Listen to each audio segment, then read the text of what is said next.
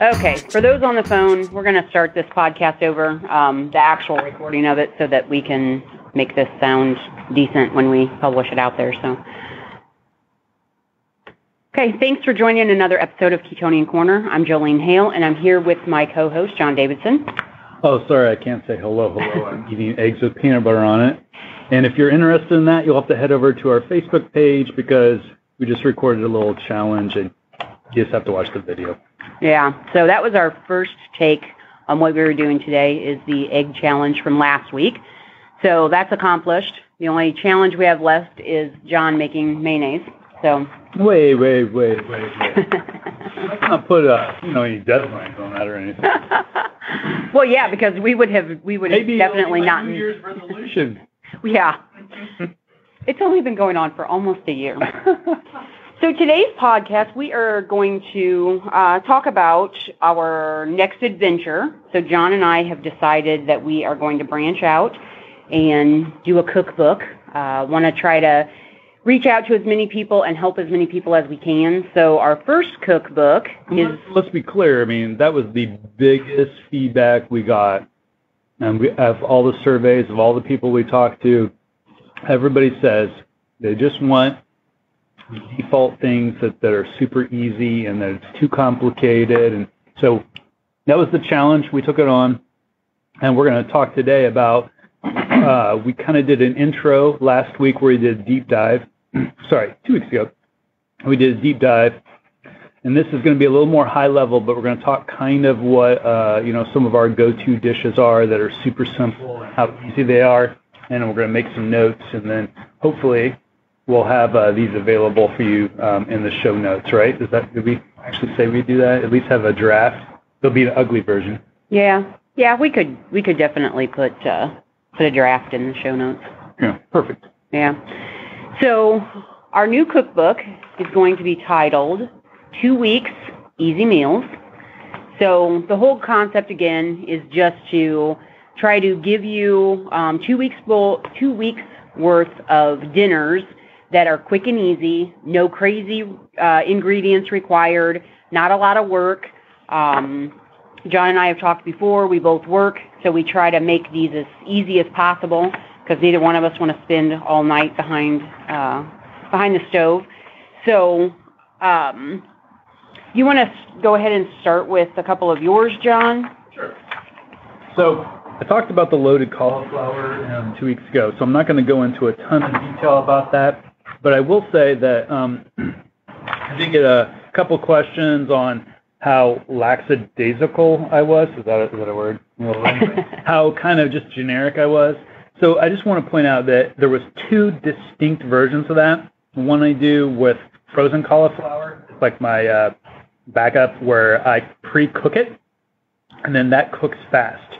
And then I believe I never even talked about temperature or anything. That's because I always do it kind of like as a addition. So if there's something in the oven, whatever temperature I'm cooking that at, I kind of throw it in there too, because pretty much at that point the cauliflower is cooked. All you have to do is heat it up. So then really the second piece, so the second direction would be on using the raw pre-cauliflowered basically cauliflower you get from I personally get it at Costco, but anyway. Like a head or the florets? Well, no, I'm saying it comes pre-rice. Oh, pre-rice. I said pre-cauliflower. Yes, thank you. That's why we have you guys here to correct. We have pre-rice. So, but definitely that one is more particular. You do have to cook it for the full time and everything. So go through and you look and you kind of see the 2 different instructions.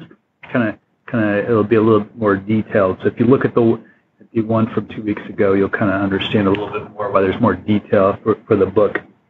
So I call that my kind of companion dish. I always do it early in the week, and then always heat it up throughout the week. So the next, so the real one I want to talk about is the low carb-ish or keto-ish shepherd's pie, and I do have 2 versions of this too, but really shepherd's pie is one of the things that my wife loves, and she challenged me to, she makes it, the old-fashioned way, for lack of a better term. I prefer lamb, but you can make the choice on the different the meats you use. But basically, you just get the ground meat. And again, no surprise here. The base is the base. I mean, it's basically the meat, the onions, all the tomato sauce, and everything. You can choose whether or not you want to put vegetables in it. Optional vegetables. Carrots aren't really keto, but carrots, peas, those are all kind of common things you'll see in shepherd's pie. So you got to decide, how strict you want to be with the vegetables if you add them. Again, they're completely optional. You could leave the vegetables out if you want. They're more for color. And then there's nothing that much different with the top mashed beef. Much like you would do potatoes, you just do that with the cauliflower. So now I've talked about two things that have cauliflower, and because of, if you listened to last week's, you'll know cauliflower does have a taste. You do want to take the frozen cauliflower and cook it. Yeah, I don't know, for some reason I always use frozen cauliflower when we're doing the shepherd's pie. Definitely add the butter and the heavy cream, because that's where you get the creaminess to make it more like mashed potatoes. And remember, you don't want to overcook the cauliflower, and you don't want to whip it too much. So right. those were the pro tips from Culinary Arts. From the Culinary Arts. So there's my shepherd's pie, and the great thing about that, it's all one dish. You pretty much you can brown it in the same. I brown it in the same dish. I'm putting it in the oven, and so you just want to make sure that you use the dish that you can do that with if you're going to, and it's super easy. You pretty much brown the meat, throw the rest of the base stuff right in there, and then you can just put the cauliflower on top and pretty much warm it all up in the oven. So it's super easy, and you're really pretty much only just dirtying two dishes. So, all right. So what's next up on your? So my first one is taco bake. So I tried to go through all of the meals that I prepare regularly, but I wanted to kind of do a broad array of them. So I've got some Italian dishes, I've got some Mexican dishes, but this one is the taco bake. So it's a casserole, and you'll find that that's what I do a lot of. I either do crock pot or casserole just because it's easier. So you would take your beef, and you could either do beef and pork combination. I've done it with just pork, but basically whatever ground meat you have. Ground beef, I do taco seasoning. I make my own, so I can throw a recipe to what I use for taco seasoning out on our website so that you guys have access to it if you want. Super simple. But we need to check that, because my fajitas, I use the same single thing. I bet it's 95% the same as mine. Yeah, and I mean, this way, you know what's in it. You know you're not getting any added sugar or any of that stuff. So, but this has eggs in it. It's got heavy whipping cream. It's got garlic powder, and then shredded cheese. So with the shredded cheese, again, in general, I use like a mix of cheese. But I made this last night, and my husband and I are leaving for vacation next week, so I didn't want a bunch of food sitting around. I just went in the refrigerator, and all of the open cheese that I already had, that's what I put in this. So it had quite a array. Blend. It was a big blend. But again, it turned out great. So I throw it into a 9x13 baking dish, and once I brown the hamburger, I just put a layer of hamburger on the bottom, and then, I put the seasoning in the hamburger, layer it on the bottom, and then mix everything else, throw it on top it with cheese, put it in the oven. It's extremely simple to assemble, and it really is very yummy. Yeah, and I absolutely can't believe I haven't done that yet, because we've talked about that before, and you've given me that recipe also 6 months ago probably, and I haven't done it. Because we do a Taco Tuesday, and which was one of the ones I talked about last time, so probably the exact same, within reason. We also make our own, and then our own taco seasoning / fajita seasoning, And then I just take leftover chicken. If I don't have chicken, I just brown the meat. And we do basically everything is a salad for me. And then sometimes my kids do shells, but I pretty much just load the greens right on the plate and then put all the taco toppings, so we'll go through 3 avocados and just lump it all on there. So everything but that fancy flaky shell that you'd get. Yep. And I never liked the dressing. I never put dressing on my salad. I know some people put ranch dressing on their taco salad. So if I had some family members who wanted that, I would just buy a healthy version of ranch because I'm lazy. Can't even. Yeah, I make my own. I know. Figured. But yeah, with that fajita salad, sounds like that would be a good thing, or kind of a good segue with this. So the toppings that I use for the taco bake, you can do like shredded lettuce with it, but I generally do sour cream, avocados, some tomatoes. So once it comes out of the oven, I just put it on the plate and put those toppings on it, and again, it tastes just like tacos. Yeah, and kind of a fat up tip, we were talking about sometimes how I need to add more fat into mine.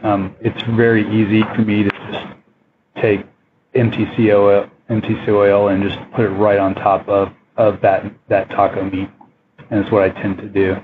Especially depending on what I had for lunch, if I feel like I need something extra. Is that after you've finished cooking it that you add it? I've never I have no expertise around this, but for some reason I always put MTC oil on after. Okay. I don't know why. I don't know if I'm just assuming I don't know what the flash point is on MTC oil, but yeah, I don't know. I guess we could look into it. But I also put it in dressing. Oh. So do you guess on your quantity? I definitely guess. I do not even dirty a spoon for that. I'm sure I have. It varies. And you got to be careful with MTC oil. Of course, if you're dumping that stuff on there, you're adding a lot of calories. So. Yep. But my other go-to meal that I absolutely love, and I think I talked about this when we talked about emergency meals, and that's baked salmon. It's kind of silly to say I actually need a recipe for this because I really don't, but there was enough people who asked me, what I put on there, that I do put a little something on there. I have a Mister. I don't know if you guys are familiar with this, but the brand I have is miso, and you can just dump the olive. You can use olive oil, or for me, I use avocado oil. You put it right in there, and then you smash the head down, and it pumps it. And then so like a spritzer? Yeah, it's like mist it. So I mist it, and then I just put depending on your feelings, you can put straight up soy sauce and just brush it on the top, or you can use liquid aminos. Either way, depending on your preference, if soy bothers you or not. And that's it. Just put it in a pan. Key to salmon is a low heat, so I do 275 for like 15 minutes. As soon as you see the white stuff starting to form on the outside of the salmon, and I pull it out. I err on the side of a little less done, but that's me. Everyone's got their own opinion, but that is my emergency go-to meal. And if you hadn't realized, usually has the cauliflower baked stuff on the Yeah, so I as well do a salmon as an emergency, and we've talked about this before. Always salmon in the freezer just in case. I do a little bit different with mine. So I use a air fryer. So I put it in the air fryer, 400 degrees for about 18 minutes.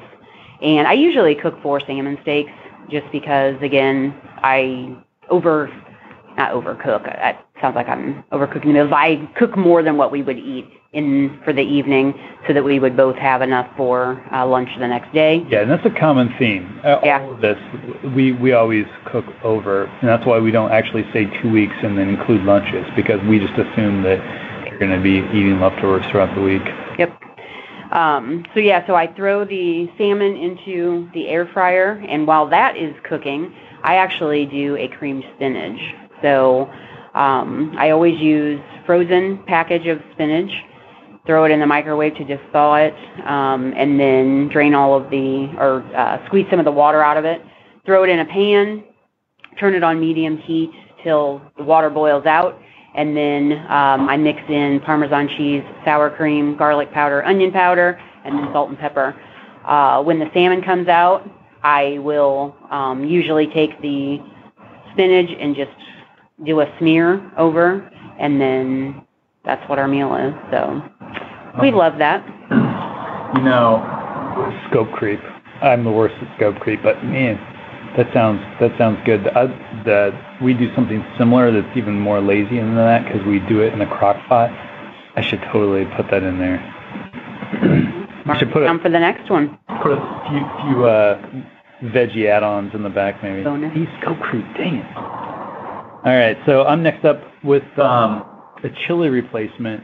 I wouldn't say that I love chili, but chili is something that we had multiple times, and I can't remember what website it is, but I think it's Paleo OMG. There was this tomato sauce that I used to, when I was really early into eating differently, I would just dump it on vegetables. So whenever there was anything going on at the house, it was like my emergency.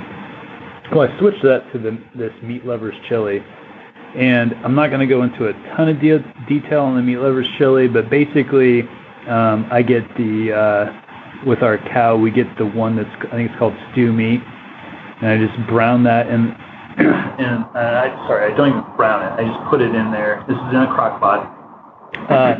2 to 3 ground meats. You can use anything from beef to lamb, chicken, pork, whatever. An onion chopped up, 2 bell peppers, some celery, cloves, and then the same chili spices that you would assume, cumin, all that stuff. And option if you want is to throw in some 1/4 cup of red wine. I never add the red wine, and it tastes just fine. And that stuff is fantastic, man. I can put it on anything. Put it on eggs, kind of like you would, put peanut butter on there. I just eat that first night and eat back to your topping on your taco bake. You can put anything in that. Cheese. You can throw some tomatoes on top if you want. Avocado. All of that stuff. And again, like I mentioned on some of the other stuff, if I'm wanting a little fat up, I'll put a little extra oil and just stir it in, and it goes right in there.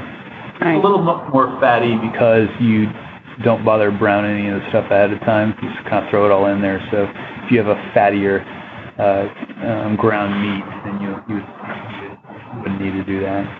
But yeah, meat lovers chili, and there's no beans in it, obviously. So that's why it's called meat lovers over there. So my next one that I decided to put in here is a shrimp broccoli Alfredo. Now, I know not everybody likes shrimp. I have also made this with chicken, so I will include the variation in case you're not a seafood person, but we eat this quite frequently. Shrimp, again, is one of those lean meats, so I tried to figure out somehow to fatten it up, and Alfredo perfect. My husband loves this.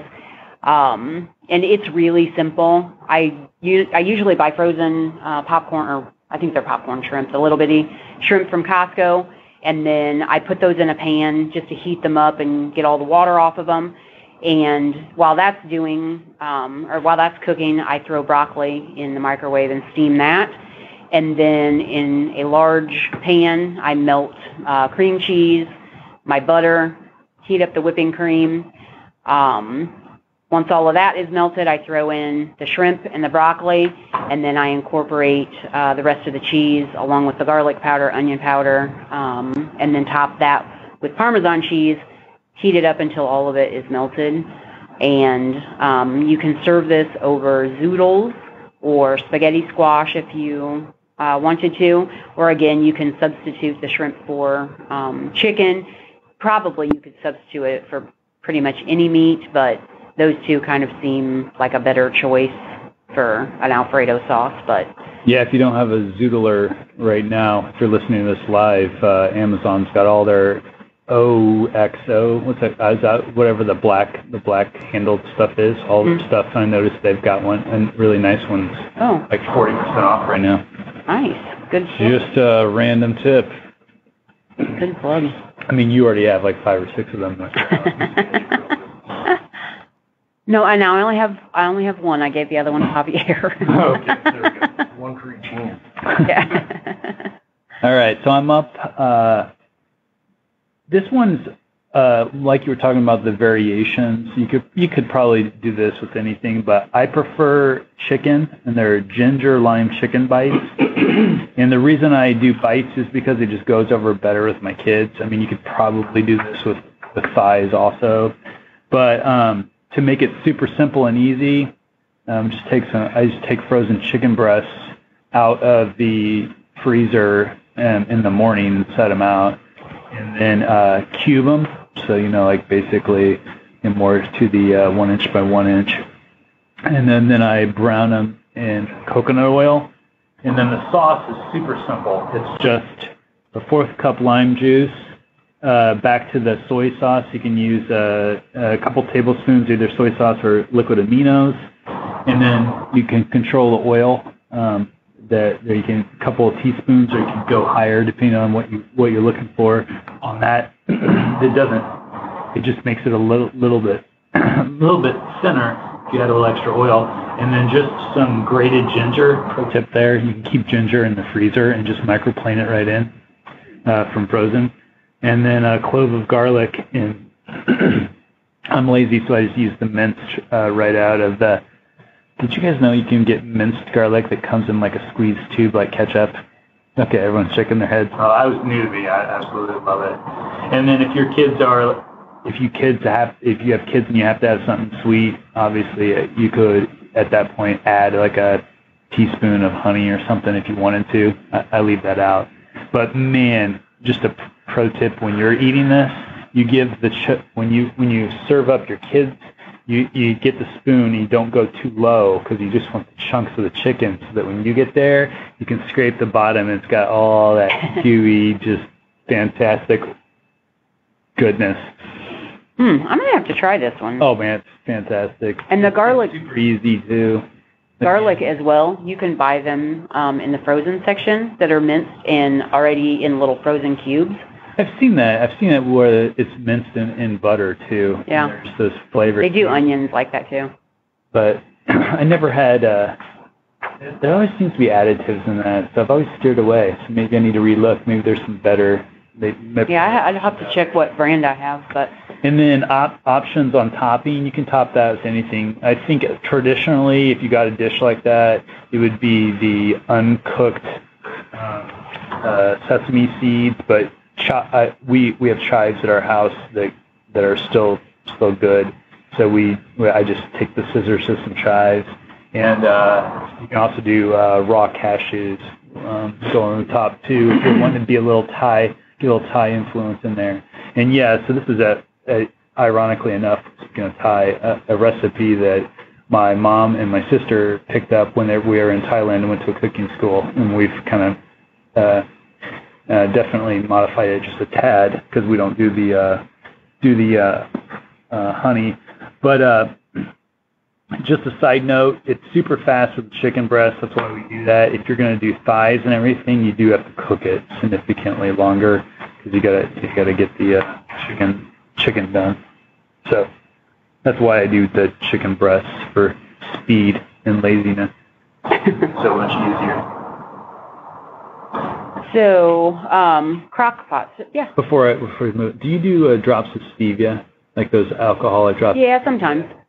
If you were wanting it sweeter and you didn't want to use the honey, you could put like 2 or 3 drops of stevia in there too. Yeah. Throwing out some options. I personally don't like the sweet stuff. I've kind of gotten away from it. When I have it, then it makes me crave it more. So I've backed off even the. I would probably, if it were me, I would probably use like a little packet of Truvia or some erythritol, only because stevia sometimes has a bitterness, and with ginger, I think that might actually pull the bitter out of the stevia. So I probably would steer clear. Basically what you're saying is I shouldn't volunteer things I've never tried. Well, no, I mean, it's a good alternative, but just throwing that out to people, like stevia isn't always that stable when you're cooking with it. Gotcha. Now, if you're using it in a drink or something like that, it's not as bad, but I have not found great luck with stevia when I cook with it. Erythritol is better under temperature, in my opinion. Are but you talking straight stevia? So I've noticed that there's a lot of blends. Oh. I didn't realize. Yeah, so I don't use, well, if I used a blend, it would be a blend with that and erythritol, and I would consider that's what I'm talking I would about. consider that in the same category as erythritol. Okay. But if it's just straight stevia, that's where you have, I mean, and again, lots of people use it, but I just caution because sometimes it doesn't turn out in a recipe that great, for me anyway. I don't generally have an issue with it in drinks, but sometimes in cooked things, I feel like it does come out better. So, the next one that I put in here is the Italian beef, and I think we talked about this, so I'll just like high level. It's chuck roast, and I use that just for the fat content of the meat. I put apple cider vinegar, onions, garlic powder, peppercini peppers, salt and pepper to taste. I cover it with about 5 tablespoons of butter. I chunk them into 1 tablespoon chunks, and then throw it in a crock pot, and that's it. I put it in there on high for 4 hours, or I'll put it in low for 8 hours. About halfway through, I go in and shred up the meat, and then all of the flavors are incorporated throughout. But that one is one of the easiest that I make. We do that too. You just brought it up first. Yeah. And then when I serve it, I mean, you could serve it if you're John and you eat cauliflower a lot. You could serve it over a bed of cauliflower. I think that would probably be good. How I branded myself as a cauliflower person. For the record, I prefer asparagus. He just eats a lot of cauliflower. But then I just top it with cheese. So sometimes I'll use provolone, sometimes Munster, sometimes mozzarella. Just depends on what's in the fridge and what I'm feeling that day. So, but it's super quick and easy, and it's like especially on cold winter days here, and you're busy. Throw it in there in the crock pot before you leave for work, and it's great. Well, I like normal, totally hijacked a couple of those earlier, so I've got through my list faster than you. It's not really a recipe, but I just want to call out, I've mentioned this a whole bunch of times, so I probably should kind of document how I do it. It's different every time, but if you wanted to use a fancy name, you could call it a vegetable souffle or whatever. But basically, whenever I do that one mass prep, it's usually revolving around when I cook bacon. I'll just take, a half a head of cabbage if I have it, onion. We have turnips in our garden, and I'm not a huge fan of turnips, so I tend to use them in something like this. But you can even do the stalks of the broccoli or the stalks of the cauliflower. You just run them through the food processor so they're riced, kind of like you would do with the cauliflower. I talked about that before. And man, just some butter and avocado oil and saute that in a pan. It's crazy easy. And if you have bacon fat because you just cook bacon, then you just cook it in the bacon grease. And man, that stuff is just liquid deliciousness because it's almost pre-chewed even. How's that for a disgusting simple thought? Nice. So, again, it's winter here. If you're listening in the area in Illinois, it's cold and ugly. So soup is a great thing for people to do. I am not a big fan of runny soup. I like more of a chowder or a stew kind of soup. So any of them that I put in there is going to be thick and hearty. So one of my favorite soups to make and to eat is a chicken broccoli cheese soup. So it actually originated as, I don't know, probably 5 different recipes, and I just started combining things together. But this one, again, is done in the crock pot, super easy. 4 to 6 chicken thighs. I put them in frozen a lot of times just because I forget to take things out of the freezer the day before. I do about 4 cups of broccoli florets, and 4 cloves of garlic. You can cut back the garlic if you are not a big garlic fan, but I love it. I generally do about 3.5 cups of broth, and most of the time I try to use my own broth that I have made, beef broth. Sometimes I will use chicken broth as well, but the beef broth gives it a really, really nice, rich flavor. Then I put in a cup of heavy whipping cream. I do 3 to 4 cups of shredded cheese, and again, I use whatever cheese is in my refrigerator. So if I have only shredded cheddar, that's what I use. But if I have different varieties, and I shred my own, so whatever blocks of cheese, I'll just throw that in there. And then just before it is done, probably about an hour before, I'll add about a cup of Parmesan cheese to the mix. And I generally do, again, 4 hours on high or 8 hours on low, and about halfway through I'll go in and start shredding the meat so that it's all incorporated. But it makes a lot, so you can eat it that week if you want, or you could eat it for a couple of meals and then freeze it for later. But it does make quite a bit, that recipe with those ingredients. So one of the other ones that I have, and I love this one, it's a Cuban stew, so it's going to be kind of along the lines of your chili, but it does have a spice flair to it. So again, I use chuck roast, and I do that for the fat content, and apple cider vinegar. And for anybody who doesn't know why I do that, apple cider vinegar will break down the fibers of the meat, so your meat is a lot more tender when you use it, when you add those 2 ingredients together. I do 1 can of diced tomatoes with green chilies. You can put more in there if you want, but sometimes I will put a second can in, but I'll drain the liquid off of it again, just because I don't care that much for the runny stew. I do dried onion flakes, garlic powder. I cut up red and yellow bell peppers, and I usually do about a quarter to a half of each of those and put in there. I put salt, cumin, coriander, oregano, chili powder, and black pepper. And again, throw everything in the crock pot and cook it on high for 4 hours, low for 8 hours. Halfway through, shred your meat. I generally top that as well with some sour cream and avocado, but you could do any ingredient. But that is one of the best things that I have for winter time. I don't do it a lot in the summer. I don't know why. It's crock pot. I suppose I could. But for me, we do eat that a lot in the winter. So the last one I have is my cheeseburger casserole.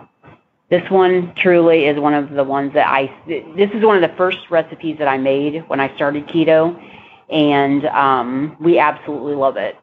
So I brown beef. You can use beef, pork, whatever you choose, but just do a pound of ground beef or ground meat. I do a pound of bacon, garlic powder, onion powder, salt and pepper. I take 8 eggs and mix in, well, after I brown all of that, or while it's browning, I mix the eggs and the heavy cream and tomato paste.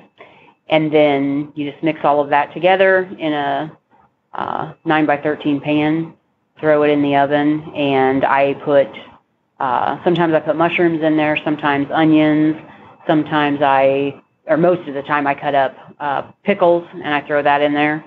So those are, that's really a great dish. Again, it's quick, so if you are on, if you got company coming and they're unexpected and you don't know what the heck you're going to feed them, this is a great thing, and it does go far. So again, I top it with avocado, mustard, mayo, shredded lettuce, and tomatoes. So anything you would put on a burger, I generally would serve it with this. So. All right. So just a quick recap on the some actionable steps out of this. Obviously, we didn't give you enough information to go out and do these, but we probably, hopefully, had some ideas in there that you could pick a few of these recipes that we talked about head over to ketoniankorner.com. Find them or click on the show notes for this one. Again, the point is that you should try some of those.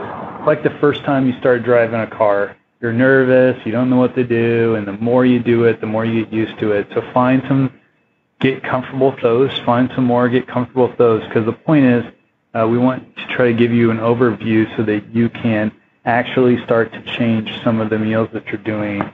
And we do have an ask this time.